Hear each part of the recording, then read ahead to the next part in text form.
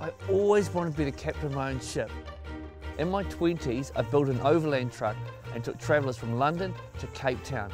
I loved the excitement of exploring a new country, but my heart was really in New Zealand. So I came back to help travellers share the excitement of exploring our country in a motorhome.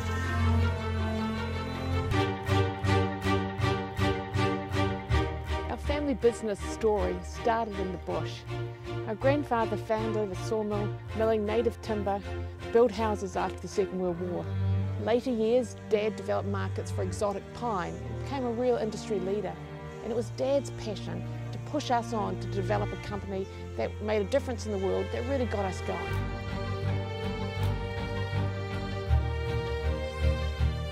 We're really blessed to live in this amazing country. The natural beauty is second to none, and it's all packed into two pretty small islands. But it's not just the jaw-dropping scenery that makes New Zealand special. It's the people. Kiwis are some of the most friendly and welcoming people that you'll ever meet.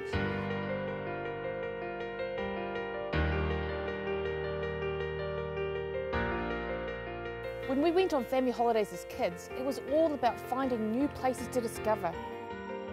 When there was a sign that says, "Do not enter," for Dad, that was an invitation. He'd take us down that back road, looking for a stream, a creek, a new trail. It was all about finding somewhere new. This was our playground.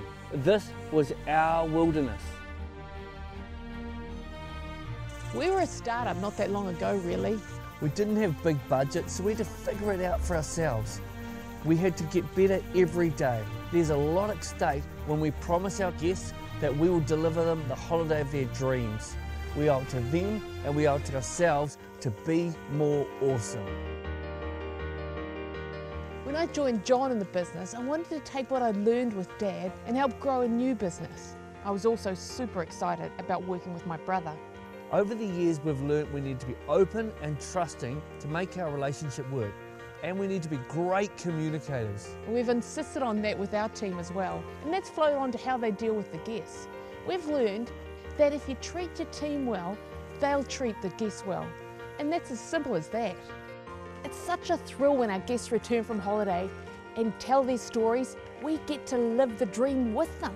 Just seeing the smile on their faces and the worries disappearing, that's what puts the fuel in our tanks and keeps us dreaming for the future.